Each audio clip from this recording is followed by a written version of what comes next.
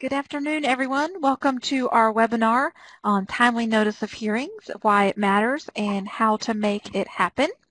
I am Crystal Coble, and I will be your facilitator for today. And we have several presenters here with us that have lots of very important information to share about this topic. Thank you all for being here, to also our child welfare partners and court partners and other stakeholders who may be listening in. So we are going to go ahead and get started with our introductory information as we have a few other people joining us. A little about this webinar. It was developed through funding from the North Carolina Division of Social Services by the Family and Children's Resource Program, which is part of the Jordan Institute for Families here at the UNC Chapel Hill School of Social Work. Our goals for this webinar is that by the end, we hope you'll be able to understand the importance of providing notice of hearings in a timely way, as well as identify benefits of providing notice of hearings and describe strategies for making this important practice happen. Many of you have already found the chat box that we'll be using today. You'll see that there are two options for sending messages, either to everyone that's a part of today's webinar or to the hosts here at UNC. And this will be the primary way that you can communicate with us, and you can use it to send in questions or comments during our time together. We'll try our best to answer your questions during the event, and we do have time allotted at the end of our webinar. This box sometimes does move fast, but we do have someone who's going to keep track of questions so that we have them available when we are ready at the end to answer some questions. A little bit more about questions, since this is just one 90-minute webinar and we have over 230 people participating. We know we may not be able to get to every single question, but we'll do our best while we're here together. For those questions that we do not get to, we will have a follow-up document that answers questions asked during the webinar, as well as the questions that we don't get to. This document will be emailed to all registered participants, and it will also be posted with the webinar recording. And that recording will be posted both on ncswlearn.org as well as on the Family and Children's Resource Program webpage. You can also see there are other icons that you can use to get our attention. If you click on the drop-down box next to the character at the top of the screen, you'll see other options for being able to get our attention. And I also want to take this opportunity to share with you a little about those that we have registered for this webinar. We have 232 registrants and representing 76 different counties, and those include 45 direct client contact or line child welfare staff. We have 13 agency directors, 105 line supervisors, 40 program managers, 8 trainer or staff development professionals, as well as a variety of other child welfare related positions. And we also have about 46 court partners and other stakeholders. So we have a variety of people here. We're very excited that you are all here to learn this important information. So I will start with allowing our panelists to introduce themselves. So we'll start with Arlette. Good afternoon, everyone. My name is Arlette Lambert, and I'm the Child and Family Services Coordinator with the North Carolina Division of Social Services, which means that I do a lot of project management, especially with our federal partners, but I also get to be involved with some special projects that are near and dear to my heart, like this one. Good afternoon, everyone. My name is Gail Carelli. I'm an Assistant Attorney General with the Department of Justice, and my client is DHHS Child Welfare.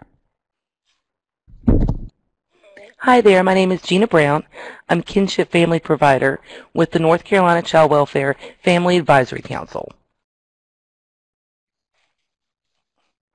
Good afternoon, everyone. My name is Ginn, and I am both a foster and adoptive parent with Wilson County and have been for the past 7 years. We've had a total of 10 placements, and from those placements we have adopted 1 child and have a current placement with us now.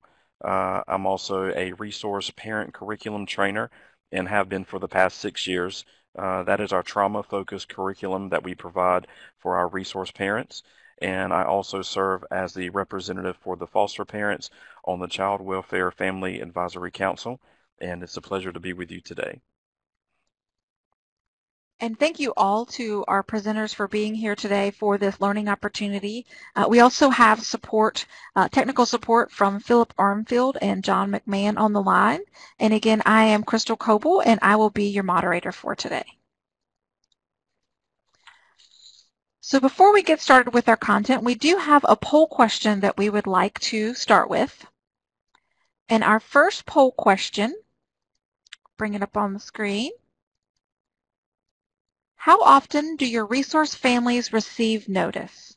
If you could, check whichever radio button you feel most closely represents the practice in your area.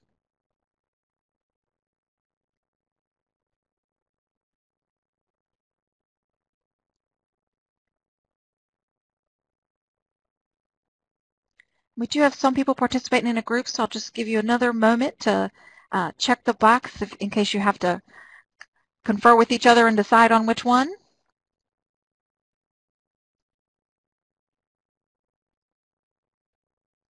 And it looks like the majority of our responses replied that frequently your resource families do receive notice, and there were even lots of people that said always. So that's very good information, and as we are moving into our presentation for today, we'll have a few other poll questions for you all to answer while we're together. So I'm going to turn it over to Arlette to start with why it matters.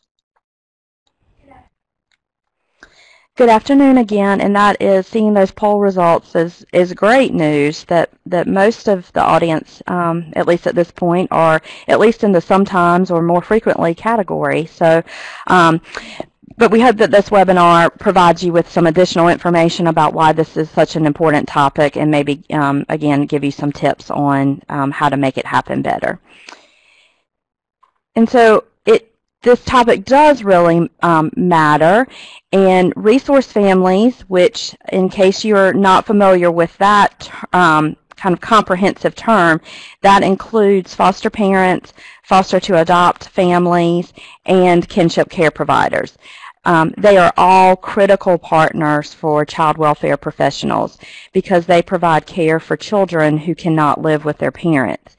And they can play a supportive role in the achievement of whatever the permanent plan is. They are the ones who are there with the children and youth day in and day out. They're the ones who take them to school, take them to activities, appointments, and really are involved in every aspect of day-to-day life. They are the ones who witness the children and youth when they're having a good day, and they are their support when they're having a rough day. They are there to celebrate birthdays and other special occasions as a family. They are drying tears, making important decisions regarding everyday needs of the children and youth, and they ensure that the children and youth in their home feel safe and loved. With this wealth of knowledge, the resource families are the ones with the most and best firsthand knowledge of how the child or youth is really doing day to day.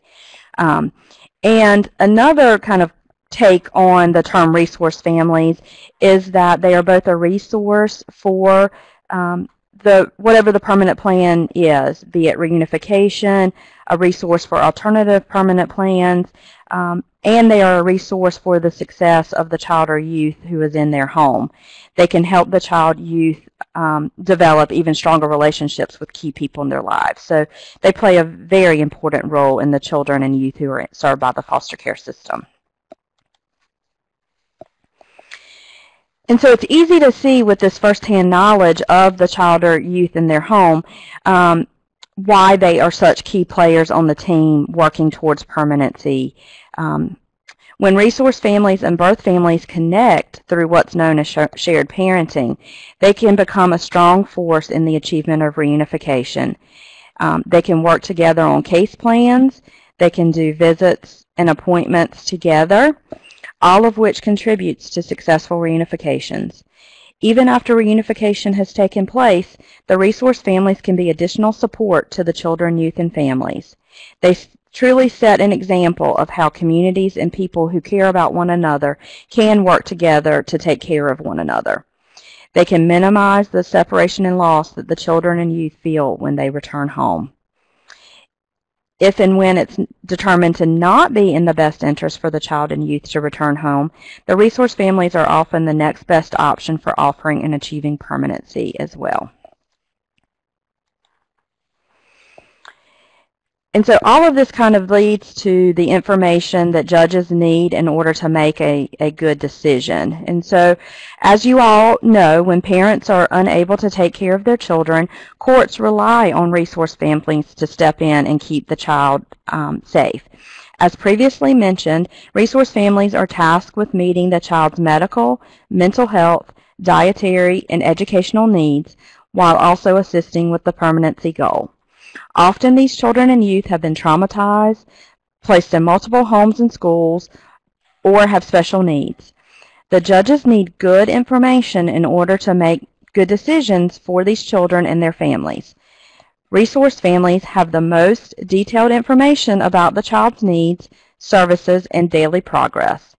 Ensuring notice is given to resource families for every hearing and allowing them to be heard in court enhances the judge's ability to make good decisions. Judges have tremendous influence over children and youth in the child welfare system. They have the authority to place a child or youth in foster care, and it ultimately falls to them to decide whether it's safe for a child to return home. Resource families have a true sense of the child or youth's emotional well-being at school, at home, and resource families can speak to how the child adjusts before and after visits with the biological parents. It is crucial for the child welfare system to view resource families as partners with biological parents in the reunification process. The failure to have this recognition is really sabotaging efforts, which leads to more failed permanency efforts. Having them attend and participate in court is a step in this direction. Courts are responsible for ensuring that children's rights to safety, permanency, and well-being are being met in a timely and complete manner. How can courts, and specifically judges, how can they do that without seeing and hearing the valuable information from the resource families?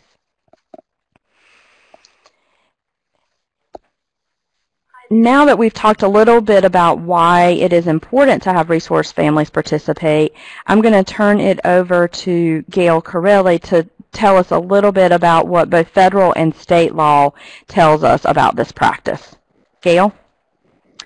Yes, thank you, Arlette. In 1997, the federal government recognized the importance of the voice of resource families in hearings with the passage of the Adoption and Safe Families Act. This legislation required that those who are providing care for children and youth served by the foster care program are given notice of and have the right to be heard at any hearing for the child or youth.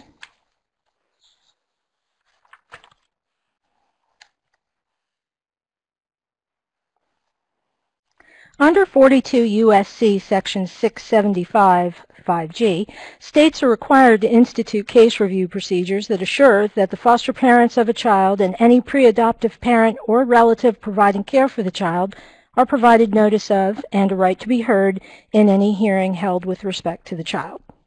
It's important to note that being given notice of and the right to be heard at a hearing does not equate with having the status of being a party to the case.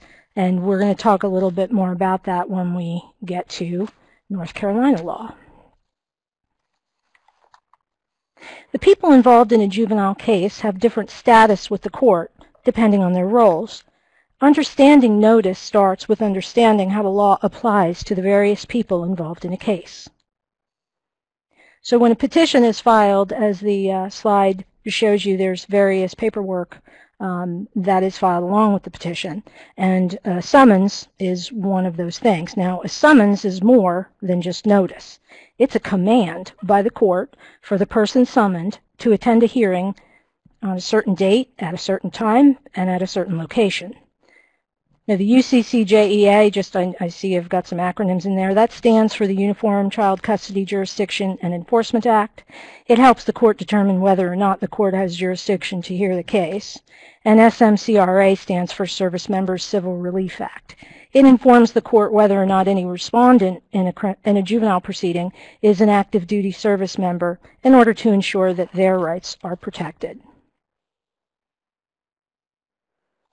Summons are directed at persons who are parties to a case. Party status affords an individual certain rights that go beyond notice and the opportunity to be heard.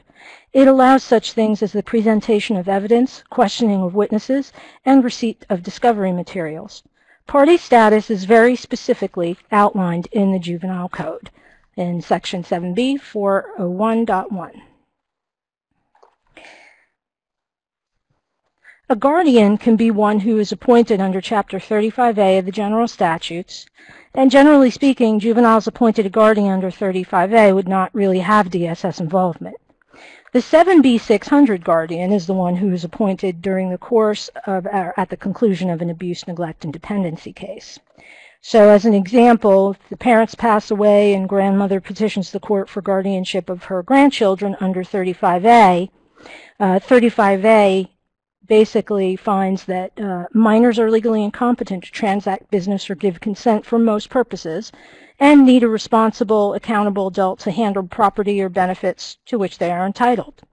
Parents are the natural guardians of the person of their minor children, but unemancipated minors, when they do not have natural guardians, need some other responsible, accountable adult to be responsible for their personal welfare and personal decision-making on their behalf.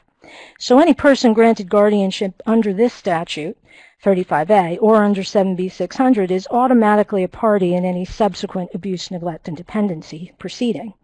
Contrast this with custody, where the court will make a determination about the juvenile's permanent plan before according party status to a custodian.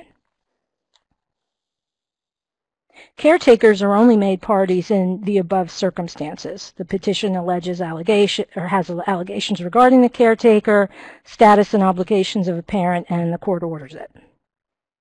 401.1 specifies that a foster parent is defined by Section 131D-10.2 of the General Statutes. So foster parent means any individual who is 21 years of age or older who is licensed by the state to provide foster care. This does not include resource parents or relatives who are not licensed. And status to file a TPR refers to one who has standing under Section 7B 1103 to file a TPR. For example, the juvenile has resided with that person for a continuous period of 2 years preceding the filing of the petition, or one who has filed a petition for adoption under Chapter 48. In Chapter 7B, notice for resource families, including any non-party foster parent or person providing care for the juvenile, comes in at review and permanency planning. Notice is required under the law. See the word shall. It is not optional. Notice can be given to the caregiver by the clerk or by DSS. Remember, notice is not a summons, and it doesn't confer party rights. DSS is required to document that the caregiver was provided notice. When DSS provides notice, 7B 906.1b mandates that written documentation of that notice that it was given must be filed with the clerk. There is no guidance in statute or rule that specifies what this documentation should look like, however. So how do we notify? Parties get a notice of hearing. There's an AOC form for that, and I'm going to briefly jump to the next slide and show it to you. AOC J141, that can be found on the internet.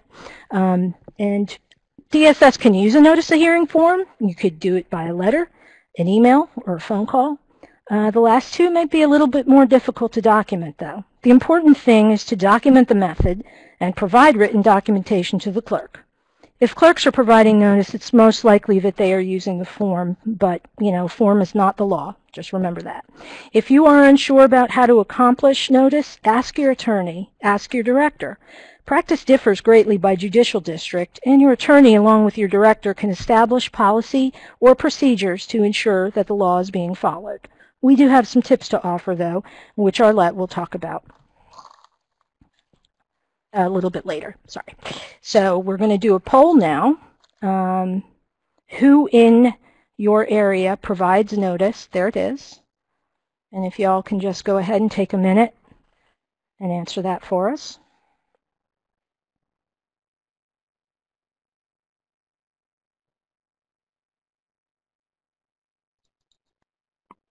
And Gail, while you're waiting on answers to that question, I did forget to remind folks that we do have a file share pod on the left that has forms in it, and the form that you just mentioned is in there, as well as slides and other handouts for this webinar.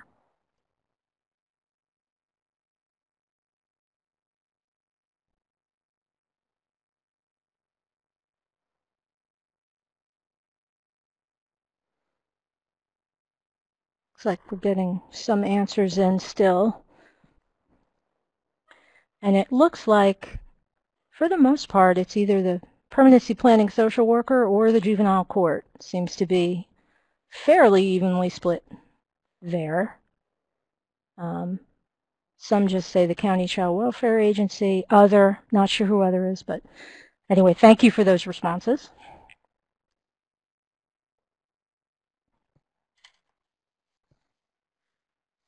And now Arlette is going to talk a little bit about the benefits.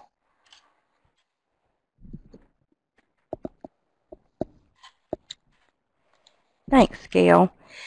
So we frequently hear this saying, it takes a village, but I really think it is true in the child welfare world. When resource families join with birth families, they can present and be seen as a united front on behalf of the children. Co-parenting, or as we know it in North Carolina, shared parenting, is really when resource families share the nurturing of a child or youth served by the foster care program with the birth parents and the child's caseworker. Co-parenting is best for kids in foster care because they see the adults in their lives working together as a team, and therefore they feel less divided by loyalty. This position of the united front removes the need for the child or youth to feel put in the middle. And it also provides resource families with the opportunity to model healthy skills and be cheerleaders for children, youth, and families. They can support both parents and the child or young person. If all of the adults can hear the same information about a child or youth in the same format at the same time, then they can make decisions about the best direction to move.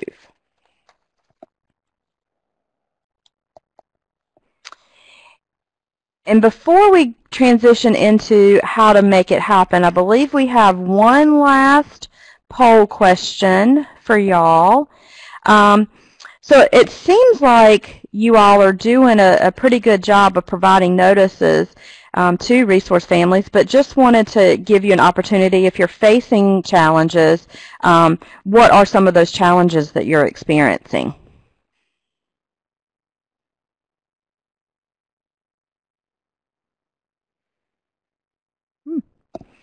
So it seems responses are coming in. Early data shows most of y'all weren't aware of this requirement to provide a notice. So hopefully we've met that goal today.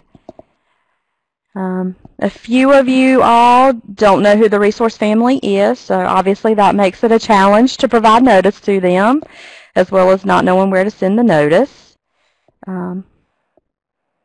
Nobody has acknowledged or checked that they don't believe the resource family should participate, so that's another good news.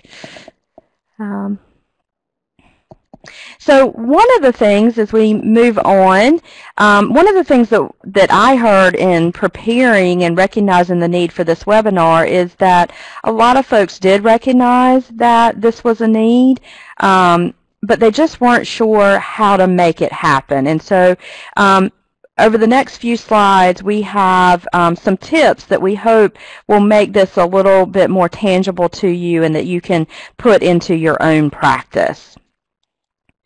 And the first one is obviously informing the clerk of any initial or subsequent placement changes within, say, 7 days of the placement change. And you see the sub-bullet there is that you could develop a standard form so that when those placement changes happen, that can just be completed with the information for the resource family and provided to the clerk of court. And you see the sub-bullet there to that could be something that you take on in your district permanency collaboratives. And for those of you who may not be familiar with that concept of the district permanency collaborative, it's a fairly new initiative. It's been started in the last year, and it's really where county child welfare and the courts come together to discuss and plan for how to achieve better outcomes for children, youth, and families served by the foster care system. And so that is something you certainly could take on in the district permanency collaboratives for those of you who are involved in those initiatives. And we also have there as a part of our tip some information that you would want to be sure that you include when you provide notice to the clerk, such as the identity of the resource family and contact information. And please note there that that information is kept confidential, including the parties to the case.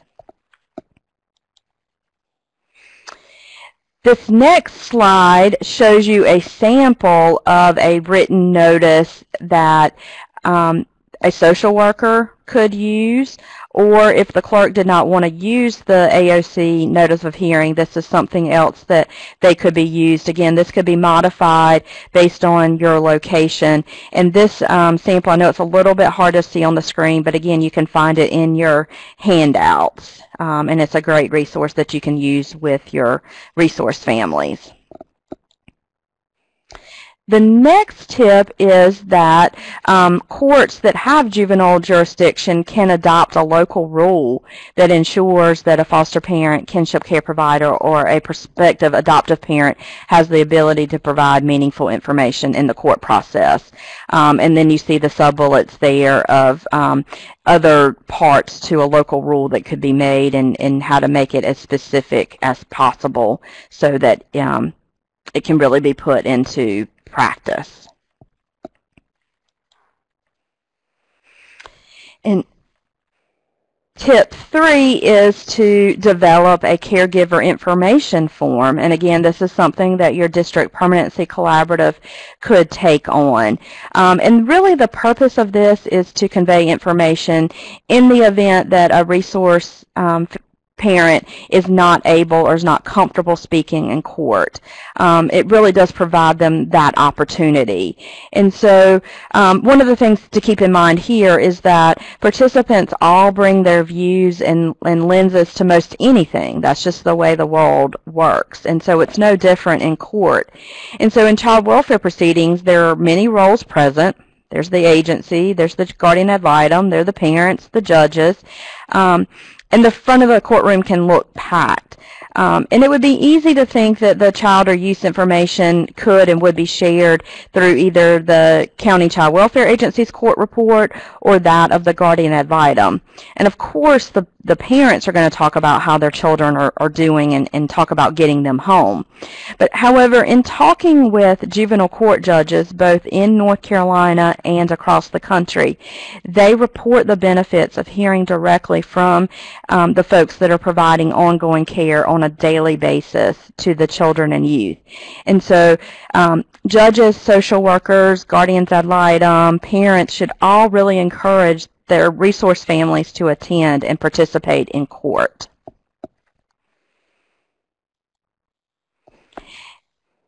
And the last tip that I would like to share with you is that we spoke, in preparing for this webinar, we spoke with North Carolina Judicial District Court Judge Monica Bowsman, who is a lead abuse, neglect, dependency judge in District 10, which is Wake County. And she had a few key reminders that we'd also like to share in supporting resource families as they participate in court. And Judge Bowsman said that in her experience, it's really helpful to encourage resource families to bring a journal, keep a journal and bring it with them to court. To really kind of gather, before they come to court, really gather their thoughts and develop some talking points that when they get in front of the judge, that can be an intimidating position, and it may be difficult for the resource families to talk off the top of their head, and it's really helpful for them to have an outline of what they would want to share. And she also really encouraged that it was beneficial for resource families to bring calendars with them to the hearing in case there's a question about a certain date of an appointment or a visit, things of that nature.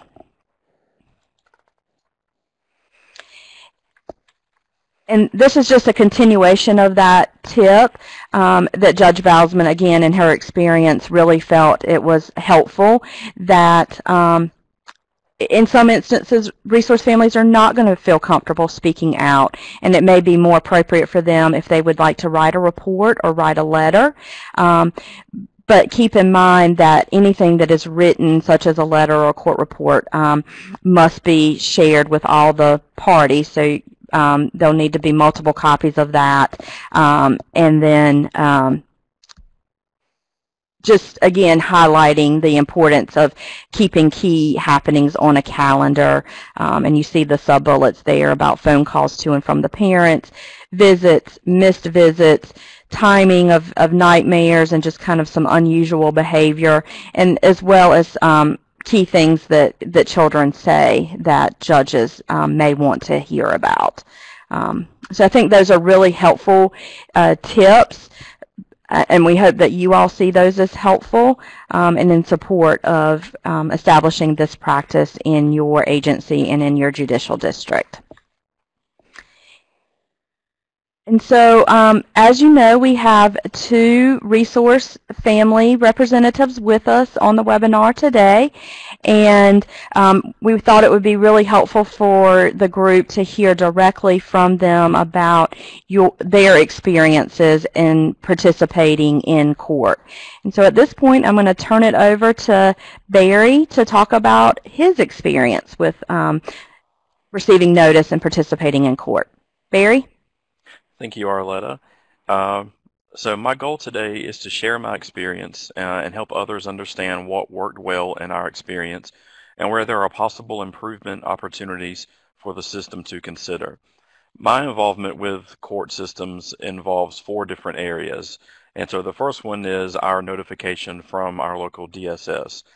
Notification of court hearings are a tremendous value to foster parents because we are able to schedule our day around our child's case.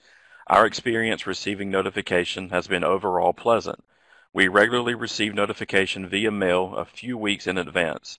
In our notification letter, we are given the information about the date, time, and location of our child's hearing. One item of information that would be incredibly beneficial to foster parents is if we could have an idea of when our case would be called. This leads me into my next point, which is the timeliness in court. This is an area that has been a little less consistent when compared to our notification of hearings.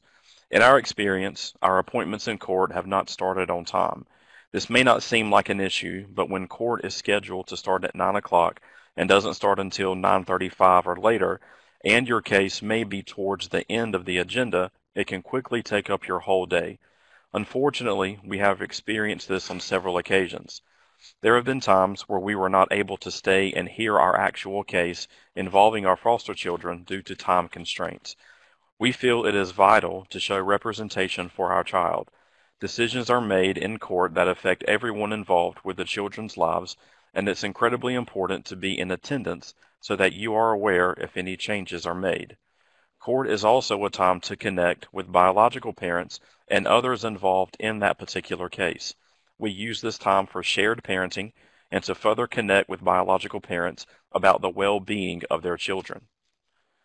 Thirdly, a lack of representation. So as a foster parent, sometimes the court process does not seem set up to support hearing our input. In my experience, I have shared with social workers and their supervisors my experience with the children in our care. I know that some of this information is in the file and may end up in the court report that the social worker shares with the judge. However, there is not a clear process for foster parents to share directly with the courts. When we do attend court hearings, we are not often asked to share anything with the judge. Most often, the judge thumbs through the report and maybe ask a few questions that may or may not be directed to the foster parents. As a foster parent, I want to make sure that the judge has the information he or she needs about the total experience of the children when he is making determinations for their care. Foster parents who are caring for the children every day hold a large chunk of the information the courts need about day-to-day life for these children. It is important that judges have access to foster parents' information. And lastly, the lack of recognition. There are times in court where the judge has asked if the foster parents are present and has even asked them to come to the front as part of the case. There have been a few times, however, where we have not been recognized. We certainly did not get into fostering for the recognition, but do want to feel that our contribution is appreciated. Our role as foster parents is to care for the child and to help maintain connections to their family so that the children can eventually return home. This means that we are in the trenches with the family and the children trying to make things better for everyone involved. Being recognized by the courts for our commitment and work is important and reinforces that we are part of the team working to make sure that children are safe and that the families are healthy. With our common goal of providing the utmost care for our foster children and doing what is in the best interest for the child and family, I am confident that we can work together to see changes made that will benefit everyone involved.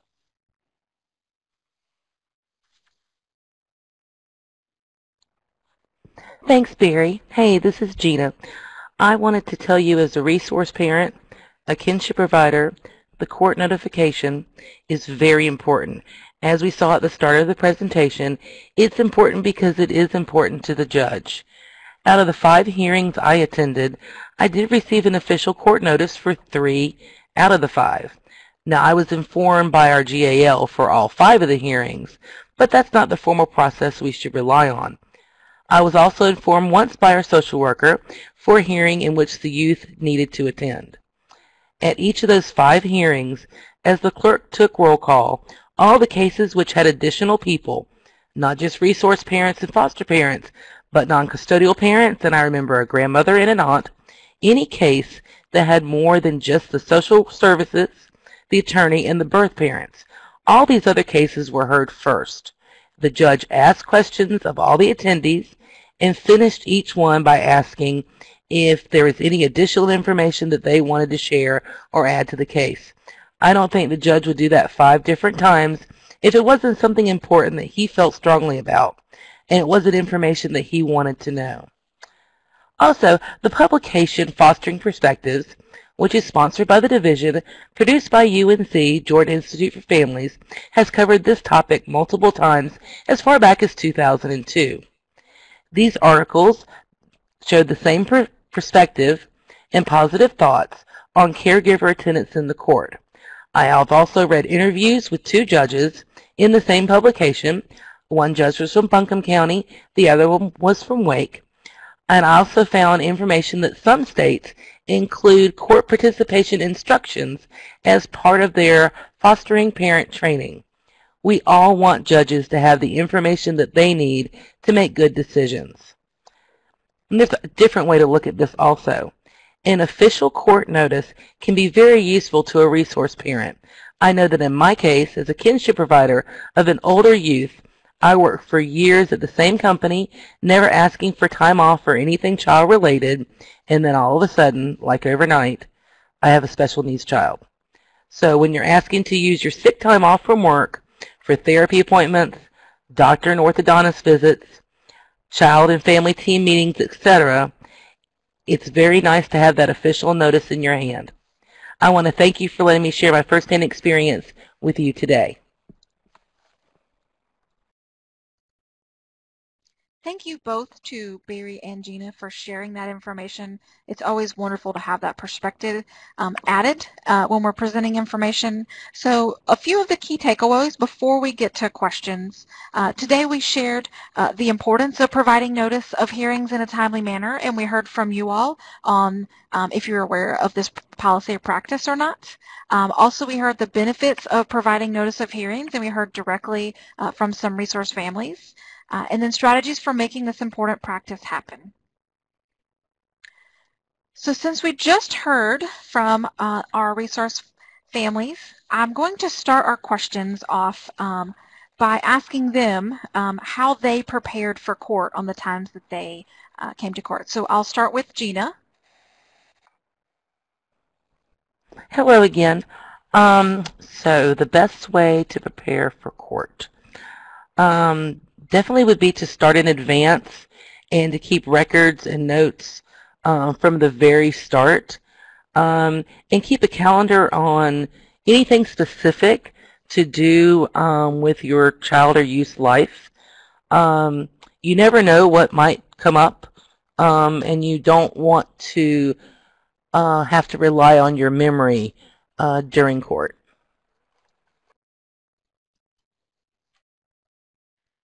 And Barry, what would you add to that? Thank you, Gina.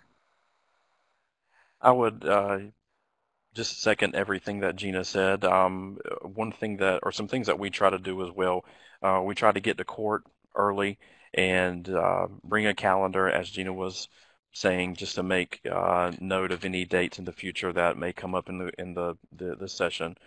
We try to sit near the agency just in case we have any questions. We have professionals right there in front of us that we can ask our questions to.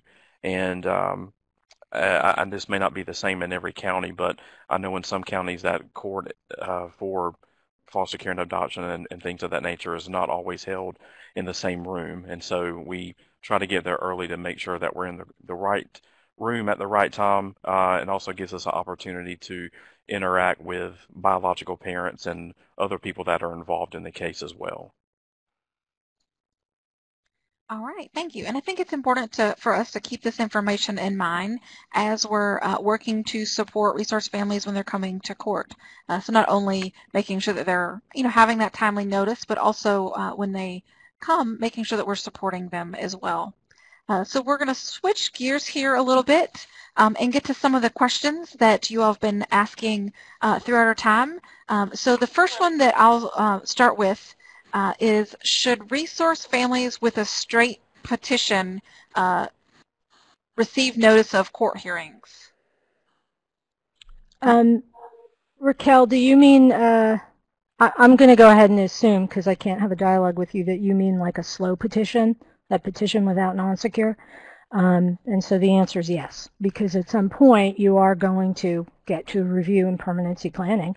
And you can start providing notice as soon as possible, but the law, our North Carolina law in 7B 906.1 says at review and permanency planning. All right, thank you, Gail. So the next question I will get to, can the AOC J140 be used for court reviews and permanency planning hearings? And I guess that's me again. So the AOC J140 is actually a motion for review. Normally you would file a notice of hearing along with a motion for review. So the motion for review in and of itself is not notice. So yeah, I mean, normally whenever you're calendaring a case, assuming you didn't get your court date when you were at the previous hearing, when you calendar in a case, you're going to file a motion for review, and that notice of hearing is going to be attached to it. So yes, I don't see any reason why you couldn't use that. But again, like I said in my presentation, the practice differs by counties, and it's something you want to talk to your attorney and your director about how you all think it should be done. All right, so moving on, I think we initially thought that a lot of the questions would be in Arlette's wheelhouse, but it seems that a lot of them are going to go to Gail. But Arlette, if you have anything you want to add, just jump in. So the next one is, it's a comment, but I think we get the question really behind it. So I'm not sure if I'm the only clerk here. If the caregiver/resource family members aren't official parties to the case, the clerk's hands are tied with notice and giving information. Gail, I know you mentioned you could speak to that. Yeah, so I'm not a clerk, I'm just a lawyer, and I can't tell you how to clerk. So all I can say is I'm going to go ahead and just read this, so don't shoot the messenger, but 7B 906.1 subsection B, I'm going to go ahead and read it to you. The Director of Social Services shall make a timely request to the clerk to calendar each hearing at a session of court scheduled for the hearing of juvenile matters. The clerk shall give 15 days notice of the hearing and its purpose to 1. The parents, 2. The juvenile if 12 years of age or more, 3. The guardian, 4. The person providing care for the juvenile, 5. The custodian or agency with custody, 6. The guardian ad litem, 7. Any other person or agency the court may specify. The Department of Social Services shall either provide to the clerk the name and address of the person providing care for the juvenile for notice under this subsection, or file written documentation with the clerk that the juvenile's current care provider was sent notice of hearing. Nothing in this subsection shall be construed to make the person providing care for the juvenile a party to the proceeding solely based on receiving notice and the right to be heard. So that's the law. And actually, I can kind of keep reading and answer the next question, unless you want to go ahead and read it out. Have at it. Well, and I was just going to chime in that in support of that, there are clerks across North Carolina who are providing official notice to resource families. And so there, and Gail just read you the citation that supports that. And so maybe reach out to those counties or those judicial districts to hear more about how they're making that happen. But clearly that we have the North Carolina General Statute that supports that practice and endorses that practice. And Gail, if you wanted to go ahead to the next one, that's fine as well. Right. So the question was, we're often told that the resource / caregiver are not parties to the case, so information that they have to present often has to go through either DSS or the GAL. So I'm going to go back to 7B 906.1, and this time subsection C, that says, at each hearing, the court shall consider information from the parents, the juvenile, the guardian, any person providing care for the juvenile, the custodian or agency with custody, the guardian ad litem, and any other person or agency that will aid in the court's review. The court may consider any evidence, including hearsay evidence or testimony evidence from any person that is not a party, if that the court finds to be relevant, reliable, and necessary to determine the needs of the juvenile and the most appropriate disposition. Having said that, I'll say it again, I sound like a broken record, but practice differs. Your judge may not want to hear directly from a resource parent. You know, hopefully there can be some education there and you know, maybe things will change, but you know, you need to present information to the judge the way the judge wants to see it. So, but just so that you know, the law does provide and allow for the judge to hear anything that's going to help him or her make a decision about the juvenile. All right, thank you, Gail. And I'll go ahead and answer a question that I know I can answer. It's not often I get one. Are we going to get the Q&A documents emailed to us after this training? So the way the Q&A documents or the follow-up document will work is we'll have all the questions captured, and we will send it to both Arlette and Gail and others to pull together the best answer for you. So it is not emailed directly after the webinar, but you will be sent the question and answer document, and it also will be posted with the recording. The recording will be available earlier than the question and answer document, but we'll get that out to you as soon as possible. We did have a few other questions that I believe are getting at very similar topics, but there is, I'll go ahead and ask this one. So social workers never know when the case will be heard and whether or not the attorneys will be all present at the same time. So I will take that one. I'll take a stab at it anyway.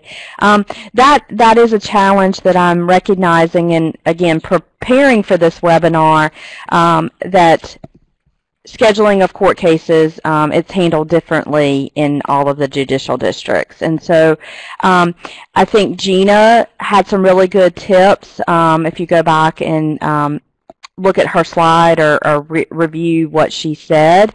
It may also be helpful to let resource families know that we don't know exactly when the case is going to be called, and that, you know, they may end up sitting and waiting for a while, just so they kind of know a little bit about what to expect in the process. And if you are in a district that does block scheduling, for example, in that they know it's going to be held in the 9 to 11 chunk of time, certainly share that specific information with the resource family so that they can plan accordingly. And then one last thing that I may throw out there that I've heard, again, going back to the district permanency collaboratives, is that some districts are doing calendar calls a week or so in advance so that the parties know kind of an idea where there's going to be some perhaps consents, whereas there may be some contested hearings, and that is helping the partners plan their court calendars more accordingly. So again, that could be something that your district permanency collaborative takes up or considers, trying to get a little bit more specific. But we know that that is a challenge, and it's just something I think it's better just to convey that to the resource families so that they are aware that that is a possibility so that they can plan accordingly. All right, thank you, Arlette.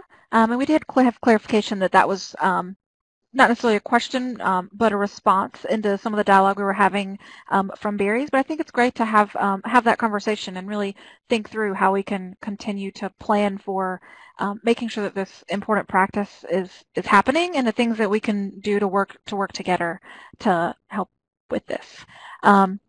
So we've had a few other questions that I believe are related to some we've already answered.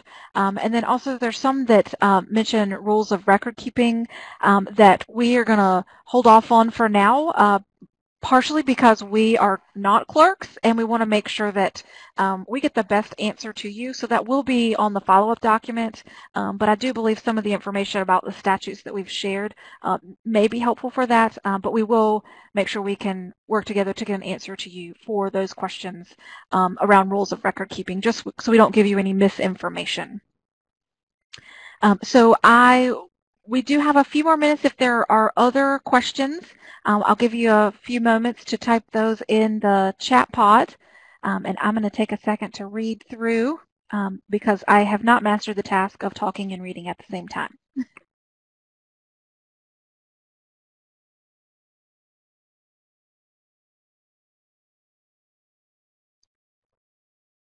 All right, so I don't think we've had other questions come up yet.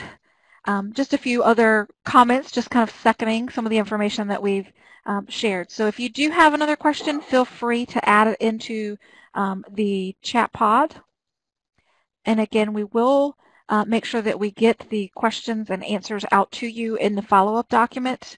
And we'll have quite a few people coming together to bring you the best information to be able to answer your questions. And that'll be posted with the recording as well as emailed to all participants. If you do have other questions, feel free to put them in the chat box, but I am going to go ahead and proceed because it doesn't look like anyone is currently typing. So there is one thing that I would like you to answer, and you can just answer by using the chat pod, and that's what's one thing you will do in response to what you have learned today. So we would love to hear from everyone on kind of next steps on what you'll do with this information. So I'll give you all time to answer that question for us.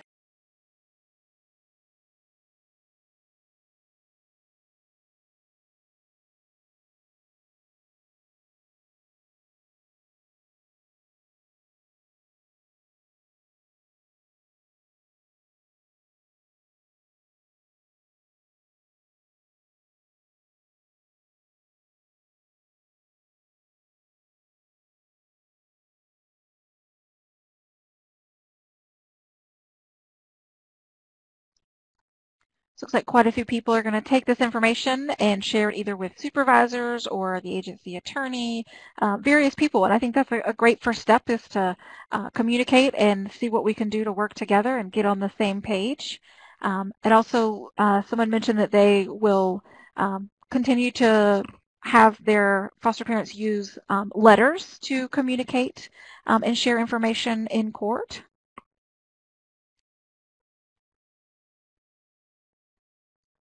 And some people, you were able to confirm that, you are able to notify resource parents in a timely manner, and maybe you also learned a few other tips while you were here to help continue with that supportive practice.